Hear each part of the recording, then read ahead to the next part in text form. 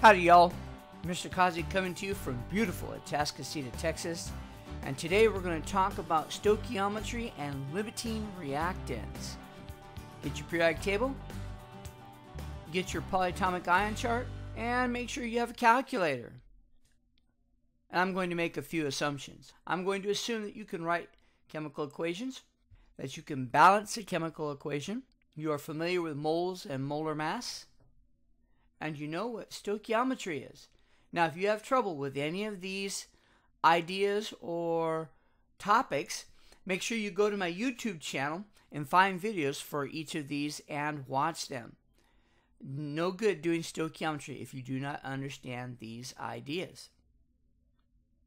The problem: how many grams of water can be produced from 5.55 grams hydrogen and 4.44 grams oxygen? Let's analyze the problem. We have hydrogen and we have oxygen, and together they're going to produce water. Therefore, we need to find a limiting reactant. And then a balanced equation. We're going to need molar masses, and we're going to need the mole ratio. So let's get started.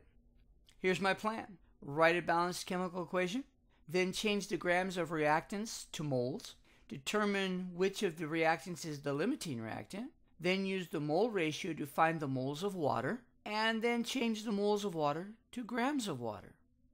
To the blackboard. First, our balanced equation. So 2 moles of hydrogen plus 1 mole of oxygen will give us 2 moles of water. And you can check that out. It's perfectly balanced. And remember that hydrogen and oxygen are both diatomic.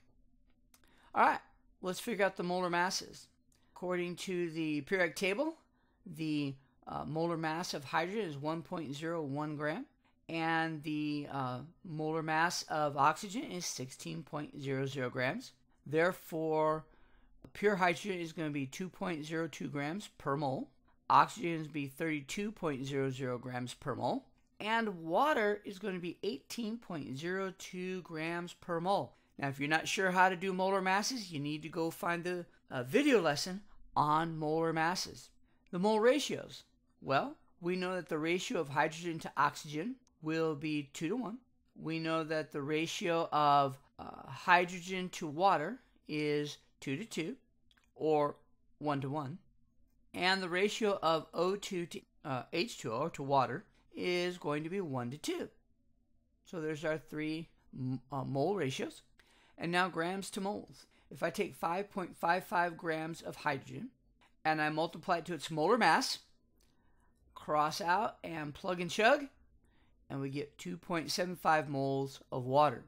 Then we take the oxygen, multiply it to the molar mass, cross out and plug and chug, and we get 0.139 moles of oxygen.